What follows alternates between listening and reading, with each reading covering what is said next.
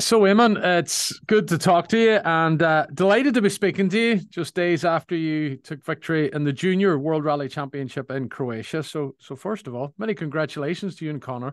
A tremendous result. Yeah, thanks very much, Oshin, and thanks for having me.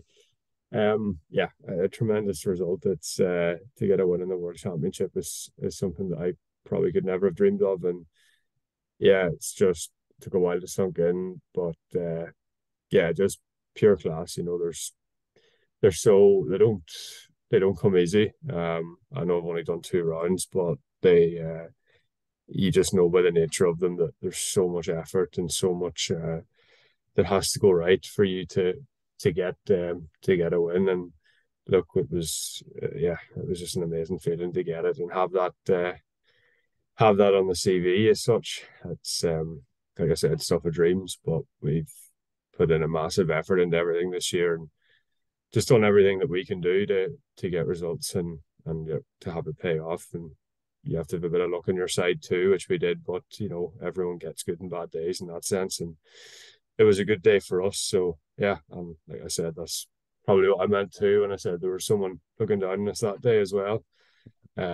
We got our bit of luck, but it paid off, and yeah, it's just been amazing. Yeah, it was an emotional weekend. We've seen the way the WRC paid tribute to Craig Breen, and obviously as an Irishman, you knew Craig, and it was a difficult week for motorsport, but it just shows the way the pendulum sort of swings, doesn't it, Eamon? That there's sadness and emotion, and then the joy at the end of the week. So it was, we would see it as an important one for Irish motorsport too, with everything that went on. Yeah, yeah. Look, it was such an emotional week. When we got the news, it was yourself. It's just one of them things. Very hard to digest and very hard to make it seem real. We weren't even sure if the Irish competitors would go and do the event.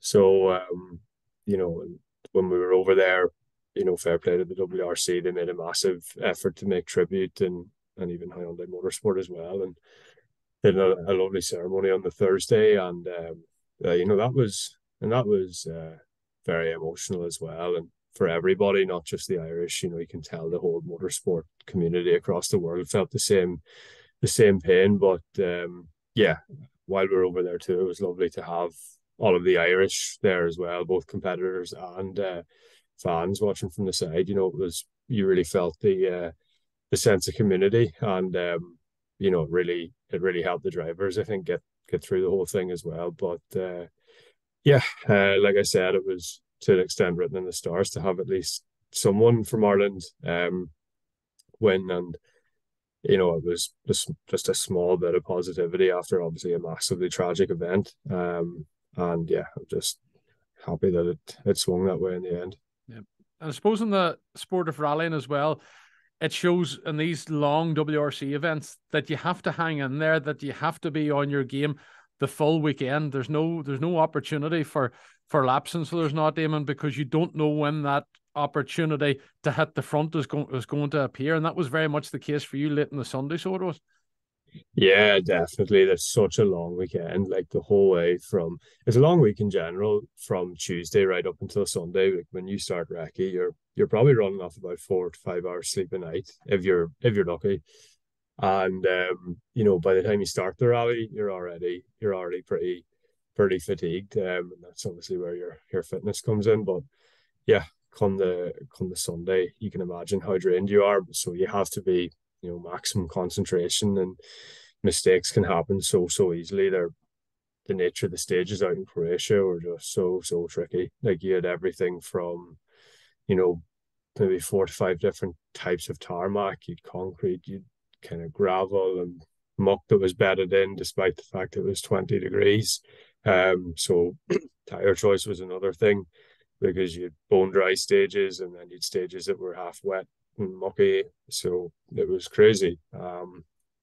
So it was so easy to make a mistake.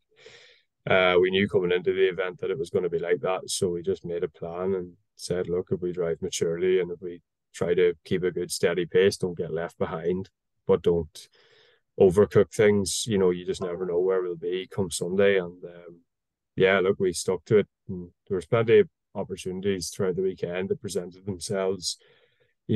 For like with people having drama ahead of us, it would have meant that, oh, if we push now, we might be able to make a few places, but we always stuck to the plan and we never got ahead of ourselves. And look, it obviously really, really paid off in the end, and just shows that if you have a plan, you stick to it. It might just work out. Yeah. Well, you must be having an absolute ball in this year, where you're rallying at the moment, because you've now taken your first junior WRC victory, and all of a sudden you're going to hop into a car, a Hyundai R2 car, which has come via what you won last year. Is going to be in WRC Portugal. So it's a bit like Christmas all over again for you. So it is, Eamonn. These weekends are coming thick and fast. So they are, and there's huge opportunities here.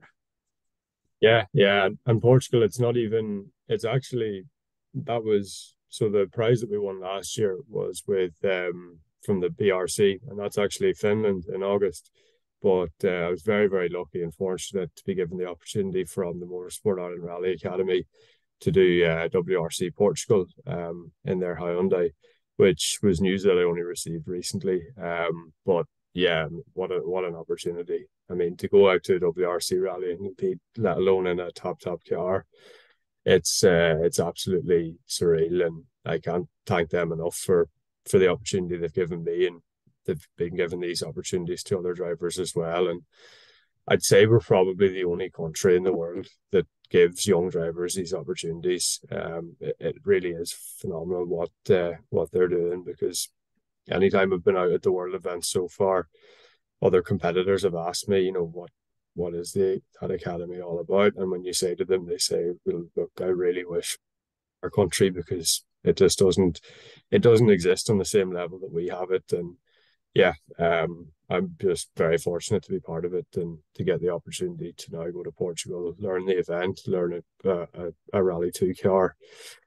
It's just mental. And especially if I'm obviously committing to a 2-year plan in the juniors, and Portugal is often in the junior calendar, and it could be next year. So if I can go next year and potentially have the event done, it's a massive advantage. So yeah, it's just hats off to the academy and everything they're doing. It's unbelievable. You name drop Finland there, so you did at the start. That's coming up later in the year. That's the big one in WRC terms. What would you compete in Finland in? Yeah, so in the British Rally Championship last year, we won the juniors, and the prize was a WRC2 event in a Hyundai. So yeah, I chose Finland because it's an iconic event, and one that I was eager to go and do, and it fitted into the calendar nicely. So yeah, that'll be in the same Hyundai Rally 2, Right. run by PCRS. But yeah, that's again surreal, but that'll be a mega experience, and to race on such an iconic event at this age is mental. So yeah, really looking forward to that as well. And how many more rounds of the junior are you going to do? Because you've already been in the snow, isn't that right, in Sweden? And Mm-hmm. you won in Croatia. So what other junior events are you going to partake in this year?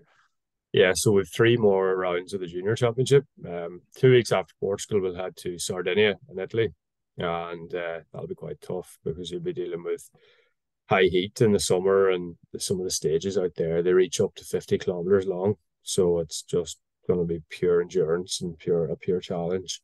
Then we head to Estonia in kind of middle of July. And that's meant to be again really tough, really, really fast.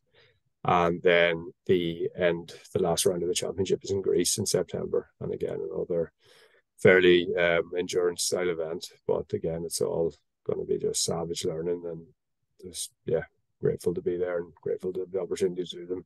Yeah, hugely exciting for you. Listen, it's going to be a brilliant year. In any way, are you going to be able to fit the Donegal International Rally in, Eamonn? I've been trying so hard, because it's one of them ones. It still probably means the most to me. It's just it's unreal to be sitting at the start line here, home rally. And we experienced that last year, and been a bit of bad luck, but we'd love to have come back this year. One thing I have found with the World Rallies is that, for the guys who've done the stages before, they have such a big advantage, because the stages, they don't change that much every year in all the World Rallies. So, there's events on around a similar time to Donegal that could potentially be in the calendar next year. And we have to try and take that into consideration as it's just a 2 year plan, and we want to try and exert absolutely everything out of it and leave nothing behind. So we'll see, but yeah, for now it looks like it's going to swing that way. But I have I've tried everything to make Donegal possible, and look, who knows still, but yeah, it might have to wait a year, but I'm looking forward to it nonetheless whenever it is. Yeah. Just finally, we haven't mentioned him the entire interview. Is Connor your co-driver? A really, really steady guy beside you? Yeah, look here, to be honest, I'd say his job is harder than mine. Kills me to say it, but it's true. So the work in when you get taken up to this level, the work that he has to put in is mental. Like there's just so many things he has to make sure go right from his side that are just vital. And as he'd say, calling the pace notes is genuinely it's the easiest part. Like there's just so many things to organize and think about. And his work never stops. But he took it all in his stride, and he hit everything so to the T. And I never had to question anything. It was done for me. So yeah, it's hats off to him for a man who stepped into this World Rally Championship for the first time with no experience beforehand. He's really taken it all in his stride. So yeah, it's a credit to him.